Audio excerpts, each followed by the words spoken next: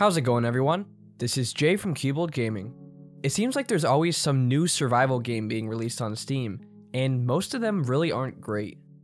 I love a good survival game, but it seems like they're very hard to come by. I've put together a short list of my 5 favorite survival games on Steam, and I'll tell you a little bit about each of them.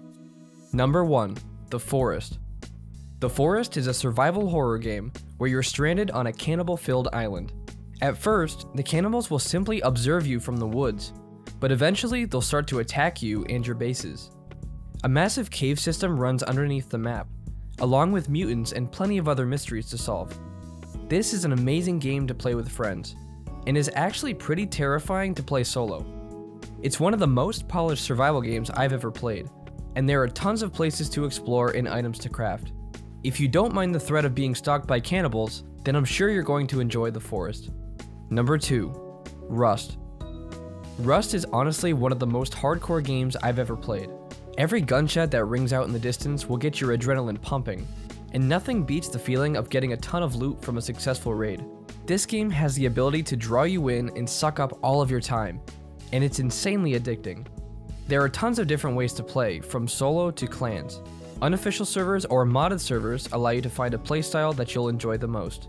Rust has changed a lot over the years, and a lot of players aren't happy with the current state of the game. But I think Rust is still a great game to play, and there are plenty of options with the various servers out there.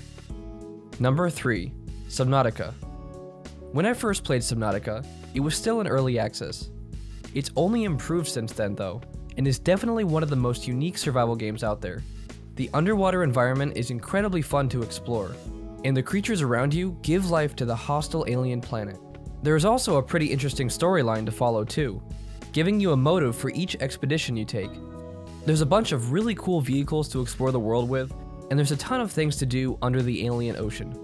Subnautica is a game that takes the mechanics from other survival games and applies it in a way that makes it insanely intriguing. If an underwater survival game seems interesting to you, then I definitely recommend playing Subnautica. Number 4. Ark Survival Evolved. If you have a decently powerful computer, then Ark Survival Evolved is a game worth checking out. The premise of the game is surviving a world of dinosaurs by taming them and building up your very own army of dinosaurs. Ark contains many huge maps and expansions that result in thousands of hours of gameplay. Official servers can be a major grind, but you can make the game infinitely more fun by playing on unofficial servers. There are PvE servers, PvP servers, and a single player mode you can play offline. It's basically a futuristic version of Jurassic Park, and it's definitely worth playing if you have some extra time. Number 5. Deadside. Deadside is by far the newest game on this list, and it's basically a better version of H1Z1 but without the zombies. It's currently still in early access, but the devs have a lot of exciting things planned in the roadmap.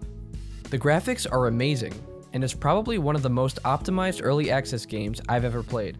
The gunplay is also really impressive and feels realistic. There's a base building mechanic that's a bit clunky at the moment, but I'm sure it'll improve in the future. I'm really excited to see the future of Deadside, and I highly recommend trying it out. And that's it for the top 5 survival games on Steam. If you thought this video was helpful, please give it a like and subscribe. If you think another game should have been on this list, please let me know in the comments. Thanks for watching, and I'll see you in the next video.